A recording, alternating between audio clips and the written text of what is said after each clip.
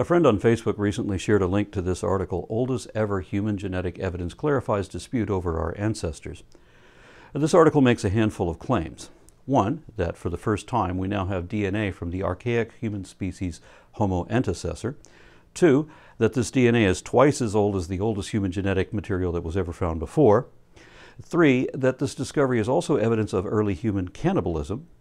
Four, that genomic sequence analysis clarifies or resolves the relationships of all subsequent human species. And specifically five, that Homo antecessor was a sister group to the clade containing the other taxonomic human races, that being Homo sapiens, Neanderthals, and Denisovans, rather than Homo antecessor being a common ancestor to all of the others in that set. All of this is possible and plausible, and the friend who shared it is a skeptical activist with an academic interest in archaeology. He describes his YouTube channel as being against pseudoscience, pseudohistory. So the article he linked was from a respected source. Heritage Daily describes itself as an independent archaeology news source. We pride ourselves in remaining a factual, pseudo-free platform and a valued resource to the academic community. So I have no reason to doubt what I've read so far. The claims being made are attributed to scientists from the University of Copenhagen in collaboration with colleagues from the National Research Center in Human Evolution in Burgos, Spain, and other institutions. The only person the article specifically named was Frida Welker, postdoctoral research fellow at the Globe Institute, University of Copenhagen, and the first author of the paper that was submitted to peer review. Heritage Daily said that all of this was originally published on the first day of this very month in Nature, arguably the most respected of all peer-reviewed scientific journals. But the only link provided was to the University of Copenhagen Faculty of Health and Medical Sciences, not to the specific study and not to the cited article in Nature either. Being aware that the publishing date is April Fool's Day, I Googled Frida Welker, 800,000-year-old tooth, and found a number of other sources telling the same story. Only one out of all those articles bothered to include the link to the actual study so that I could finally read the original paper. Now, I have learned from past experience of being repeatedly deceived by public media numerous times not to trust any reporter's explanation of scientific studies or what they actually show. And this is a typical example of the reason why I don't trust the media to report on science anymore. The actual peer-reviewed article begins with the statement that this is not 800,000-year-old DNA. For the oldest remains, the molecular study of these relationships is hindered by the degradation of ancient DNA. However, recent research has demonstrated that an analysis of ancient proteins can address this challenge. I suspect that the first reporters of this story misread or misunderstood this, because the way this is phrased could lead one to interpret that they found some clever way to still sequence ancient DNA anyway, despite the degradation. I thought so too at first, until I read the very next sentence. Because the article doesn't even say that they found DNA. Instead, it says they compared dental enamel proteomes of Homo antecessor and Homo erectus. I paused there, confused, because we don't have Homo erectus DNA. And that's when I knew that something was wrong. Homo erectus is popularly considered to be the crown or father of all other taxonomic races of humans to occur in the last couple million years, being sapiens, Neanderthals, Denisovans, Homo heidelbergensis, and maybe some more. Homo erectus is older even than Homo antecessor. So having erectus DNA would be a much bigger deal than all these popular magazines are making out of having antecessor DNA. But they're not even looking at DNA. They were comparing dental enamel proteomes. What reporter is even going to know what that means? A proteome is the entire set of proteins that is or can be expressed into genome, cell, tissue, or organism at a given time.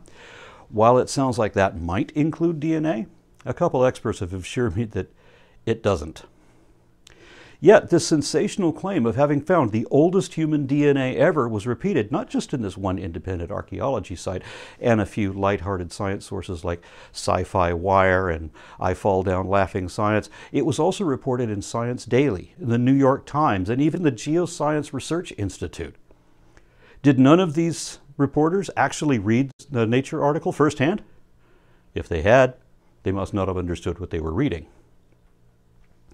Several other reliable sources called these proteins genetic material instead of DNA.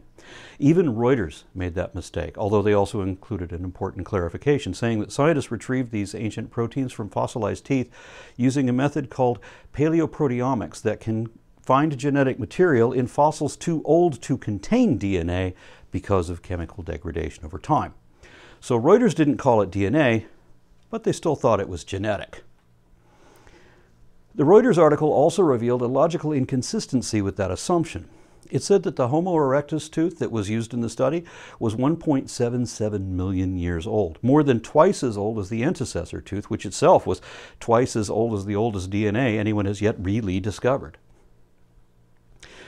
So if they're going to say that Homo antecessor's dental proteomes count as the oldest ever genetic material, then if we're comparing apples to apples, then what about the dental proteomes of the Homo erectus used in the same study but that are twice that age?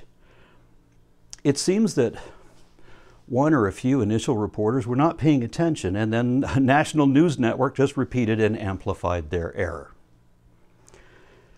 It feels strange to me to be the only person realizing that something is wrong with so many respected sources all telling the same story, especially since I'm just a YouTuber, but you know, I've found stuff like this before. That's how I know that Saccharitis is not the oldest deuterostome. It's not a deuterostome at all. It's not even a nephrozoan.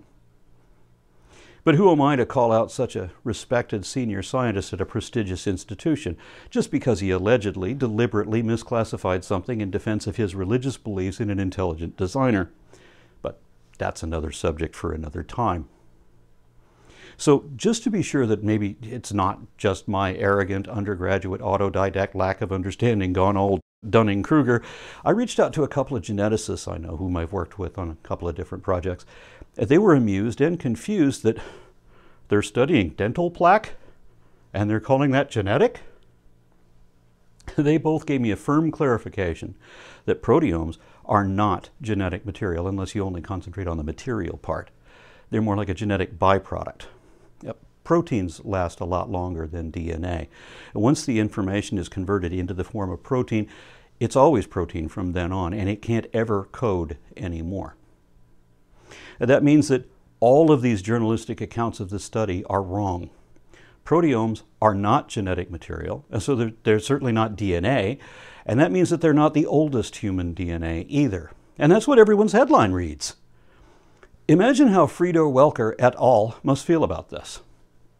They went to bed satisfied that they'd published a clever way to use dental plaque to build a phylogeny, and they wake up to see every single news source around the world praising them for having discovered the oldest human DNA, ignoring for the moment how that devalues their actual contribution, which they have a right to be proud of.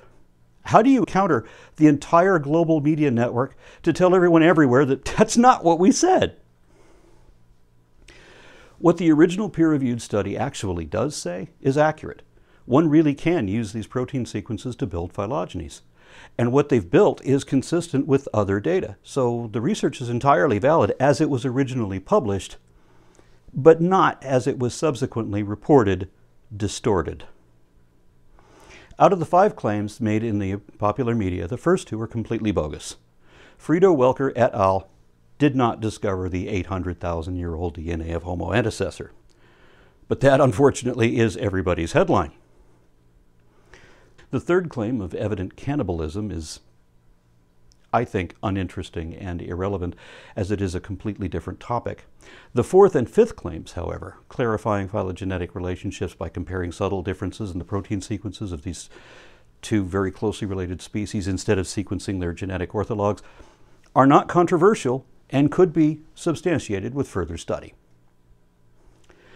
Any working scientist likely knows from experience how sensationalism spoils science.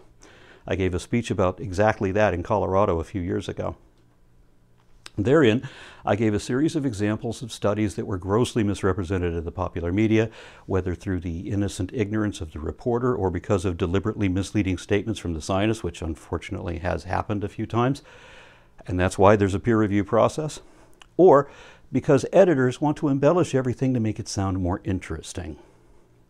Don't ever do that, because that's why every new experiment or discovery that really only matches predictions and confirms the status quo is always reported in the media as if it has either broken records or forced us to rethink our theories and rewrite our ancestral history. That's why I had to make this video, to correct the error and point out that the oldest DNA ever yet discovered is not 800,000 years old. It's only half that old. DNA has a half-life of 521 years, so half of your DNA will have decomposed half a millennium after you die. And in 1,000 years, half of what's left of that will be gone too. But you've got billions of base pairs to start with, so it'll take quite a while to degrade them all. According to some other things I've read, the maximum age that still has enough connected codons to be sequenced at all is 1.5 million years.